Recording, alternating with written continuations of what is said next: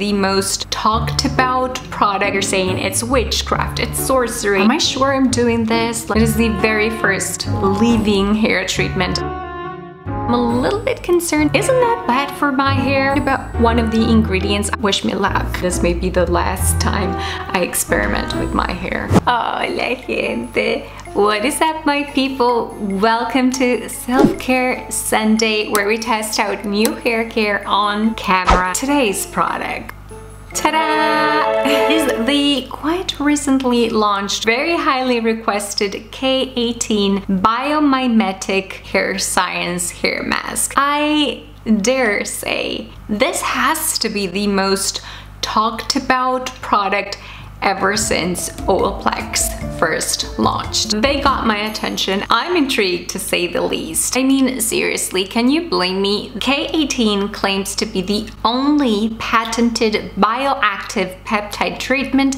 clinically proven to repair hair and reverse damage from chemical services, thermal styling, and mechanical styling. But there's more. It works in just 4 minutes and you don't need to rinse it off. Wow. I don't know how I feel about such huge claims, but I just want to jump right into it and see what it can do for my hair. By the way, I paid a small fortune for this product, just for 150 mils or 5 fluid ounces. That's a lot. So this better work. Let's jump right into it. I'm gonna shampoo my hair. Step 1, check. I used my L'Oreal Silver shampoo. My hair was starting to look a little bit too gold. I actually thought it would be a good idea to do that right before this treatment. As you can see, my hair is not very wet. It says here that it's really important to apply on clean, thoroughly towel dried hair because K18 peptide, which is their trademarked ingredient, is not able to regenerate the bonds in presence of too much water inside the cortex. It doesn't need to be soaking wet. As you can see, mine isn't, but it still needs to be pretty much damp. And skip conditioner. It specifically says here that the silicones that are inside many of the conditioner formulations could prevent this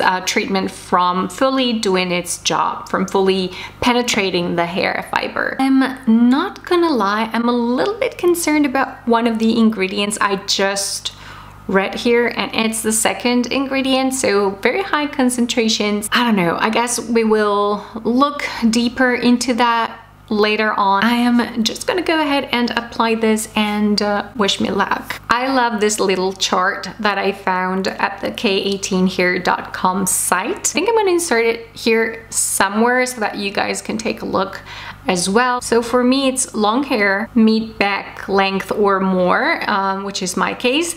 And I would say I'm somewhere in between medium hair and thick and coarse. So somewhere between 3 and 4 pumps should be enough for my hair. I just love how specific they are about this. Like, other brands should really step up. 1 pump equals 1 milliliter or 1 dime size.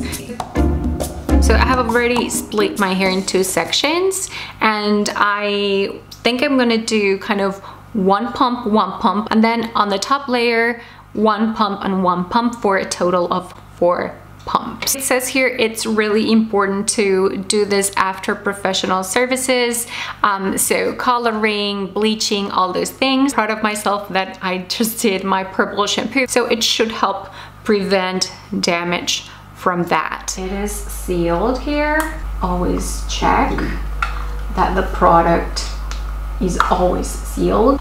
Okay, that is 1 pump. Okay, from roots to ends, section by section.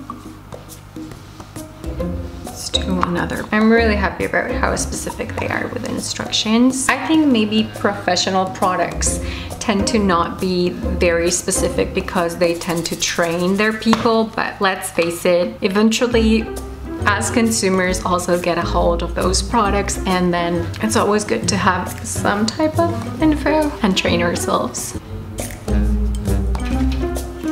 Because of my hair length, it's going to take more than 4 pumps, which I think is fine. I'm gonna do the back at the end, and I'm gonna apply an entire pump just there because it's where I get breakage from bleach and all those things. The bangs, I have so much like damage from heat tools because now that I have them, of course I need to keep them styled. I use the hairdryer every day on my bangs, so let's not forget about those ends.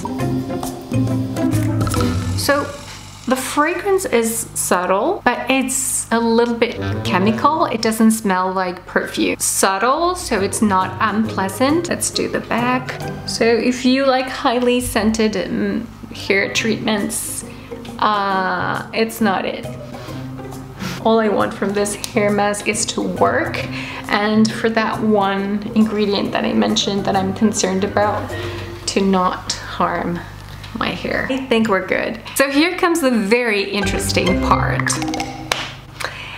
This product is a leave-in hair mask, and I have to say, I'm pretty sure it is the very first leave-in hair treatment I've ever tried.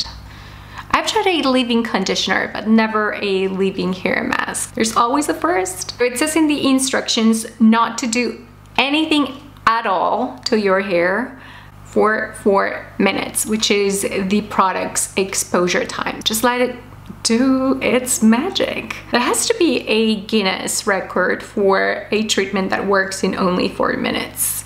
I'm trying to think of any other hair mask that does the job in such a short amount of time. Although we don't really know yet. It may not do the job, and this may be the last time I experiment with my hair. Here's the thing. Here's the one thing I'm very concerned about. The very first ingredient in here is no surprise. It's water. Most hair treatments have water as their first ingredient. My concern is the second one, which is alcohol denaturalized alcohol. If you do a very quick Google search, you will be shocked at the amount of bad things published about this ingredient. So when I read it, I was like, oh my God, am I sure I'm doing this? Like, I don't know, you know? So before we jump into what I learned about alcohol denat, there's a few other ingredients that kind of ring a bell. There's a couple of alcohols that are actually the hydrating, conditioning type of alcohols, which is fine, and they're present in so many hair masks. There's hydrolyzed wheat protein and hydrolyzed wheat starch. Generally speaking, hydrolyzed proteins are able to penetrate deeper into the hair fiber, so those I like. There's also citric acid, which I found in so many hair masks that I love. I think you must remember me mentioning this before. My problem, honestly, was and still is the alcohol denat. So I went through their site to see what they have to say about using it in here, because I don't know about you, but I'm open to learning new things, and I'm sure that ingredients also depend on how they interact with the rest of the ingredients in the formulation. Okay, so those were the 4 minutes. I'm pretty sure I'm not the only person concerned about the alcohol content in here. Listen to this. I noticed there's alcohol in the formula. Isn't that bad for my hair? Yeah, isn't it? Here's what they have to say. Listen to this bit because it's really interesting, and then we'll see in the final result if it's actually true. Maybe not. Denatured alcohol is used in K18 formulas because it opens up keratin's porous structure and helps deliver the peptide to the hair's damaged sites. That is something I didn't know. So assuming it's true, it makes sense, right? I must confess I'm a little bit more relaxed now that I've read this. I wanna trust the brand.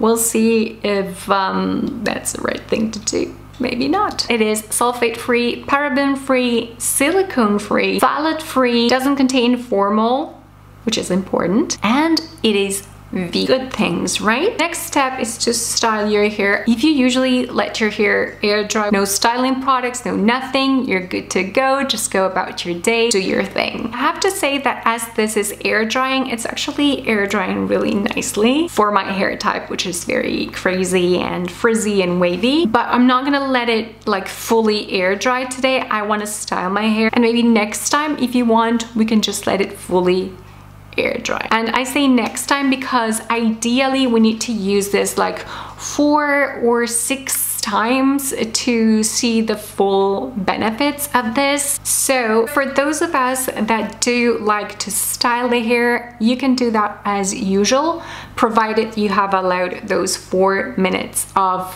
exclusivity to the product, which we just did. They do recommend the use of a heat protectant. Please do use a heat protectant if you're gonna blow dry. You guys know I've been using quite a bit the Kerastase Discipline 3D Seam. Just for the purpose of this video, I am not going to use a heat protectant. Please don't do that. I'm gonna do that just for the purpose of this video. So I normally would use a heat protectant such as this one, but this is really transformative for my hair. So I'm not gonna do that today. This one will smooth out my hair. We'll do a bunch of things. And I just wanna judge the K18 product on its own. Again, we're gonna do follow-up videos on this. So in those videos, we can go deeper and try different things, depending on what you guys want and what you request in the comment section. So, oh, I forgot to mention that it doesn't feel like it particularly helped detangle the hair. I had to go in with the tangle teaser and I did not film that. My camera stopped recording that. So I'm a little bit concerned on how this is going to look once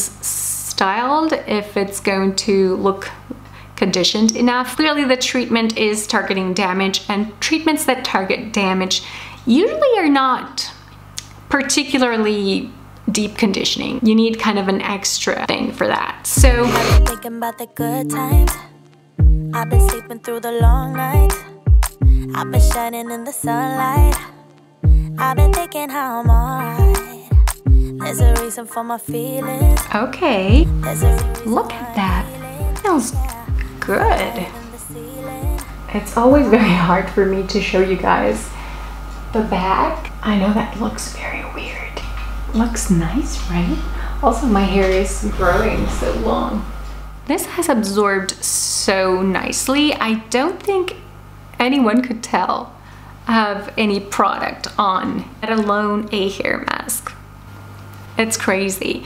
Nice. It's not the shiniest, but I'm gonna split the screen so that we can compare with the before, and of course, this is the after. Doesn't feel stiff or greasy. Even though I did not use any styling products or conditioner, it did not get tangled as I was blow drying, which is a huge thing for me because when that happens, you could potentially break the hair. If throughout this video you've been sensing like I have trust issues with this product, you're correct. I have been kind of expecting a sudden plot twist, something to go terribly wrong, and we still have time. We have tomorrow's checking. I could wake up and this could feel like straw, like very, very dehydrated due to the alcohol content. It's the first time I've ever tried a product by this company. It's a rather new company. Also, did you check their Instagram? I mean, the product claims and the reviews that they are highlighting on their Instagram, you're saying it's witchcraft, it's sorcery, it's magic, it's insane. Listen to this. If I could literally drink this, I would. Another girl says, I'm so obsessed I could bathe in it because I want K18 on every single microscopic hair in my body, calling themselves the new Olaplex, or press is calling them that way. I don't know what will happen long term unless tomorrow is a really, really bad hair day for me. I can expect to use this 6 more times and see how it goes for me. Based on this first experience, it's looking good. It's kind of promising. It's not the softest I've felt my hair, but once again, we're talking about a strengthening, anti-damage type of treatment. We used 0 conditioner, 0 styling products. Keeping my fingers crossed. I think it's that alcohol in there. I have like this huge prejudice against that. Ultimately, what I always like to focus on is product performance. So when I edit, I am going to add right here, right now, a short clip of tomorrow's check-in. We'll see if I change my mind or maybe not, who knows. Okay, I just brushed my hair, that's all I did, and I haven't touched it or styled it since yesterday, so 24 hours, maybe even 26 hours after application. Disregard the bangs, they need to be styled. But other than that, still feels pretty flexible. You can tell that there's a hair mask that hasn't been rinsed off. I am surprised that my ends are not looking like straw, because that's what I thought the alcohol content was going to do to my hair. If it's going to dry my hair, I don't know, it just hasn't happened yet. I cannot say that every single one of their claims is correct. There's a chance they might. They may be onto something. It looks great, but it will only be worth the money. So incredibly over the top expensive that it will only make sense to get this and repurchase it if the long-term results are actually repaired, less damaged hair. I would like to test it out, followed by a deep conditioning hair mask of my preference and with styling product. If I had to criticize something about these results, would be the flyaways. I do have quite a few. So that is it for today, guys. I hope that checking went well. I have no idea because clearly I am pre-filming the outro. I guess we're looking at a potential series or at least a couple more videos on this product to see the long-term effects. Definitely the strongest points are it's very quick, just 4 minutes. You don't have to rinse it out, which again, very amazing and time-saving. It's definitely lightweight and it does look pretty good just applied. I mean, if you're new around here, I hope you enjoyed this video and that you stick around by subscribing, whether you liked this or not, or whether I liked it or not. I don't know. All the products are linked in every single one of my video description boxes. So it's a way of you supporting the channel if you are going to buy the product anyway at no extra cost to you whatsoever. Okay, this was fun and a little bit scary to film. I hope you guys found all the information you were looking for to make the right purchase decision for you. Thank you so much for being here, and I will catch up with you guys again on my next one. Ciao.